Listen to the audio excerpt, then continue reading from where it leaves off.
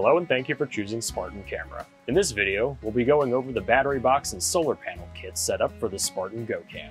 Please note that this is not the same solar setup for the Ghost and Go Live camera. For those instructions, please follow the link in the description below.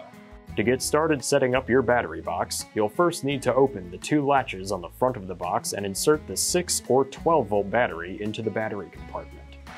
Our battery box has a built-in regulator, so we'll be able to use either a 6 volt or 12 volt battery safely. Next, connect the slide-on red and black cables to the respective connectors on the battery, red to positive, black to negative.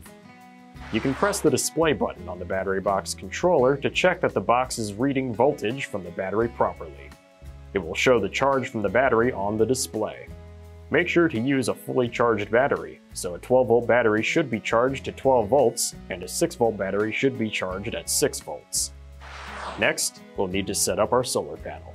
Place the panel face down and set the bracket arm across the frame behind the panel.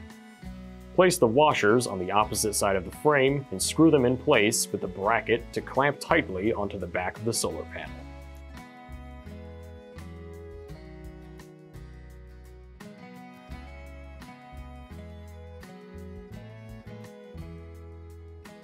Now, we can screw the solar panel onto the tree mount.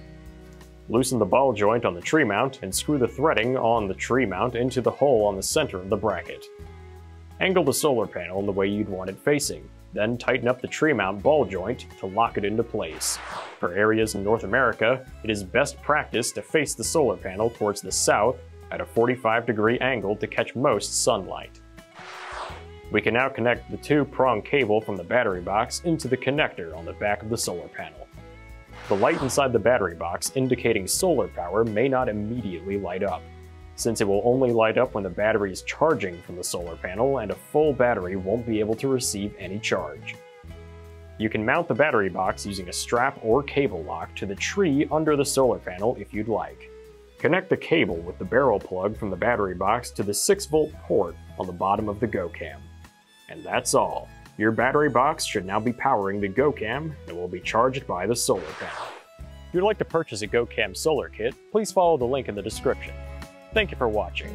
For more tips and tricks on getting the best performance out of your cameras, please check out our other guides.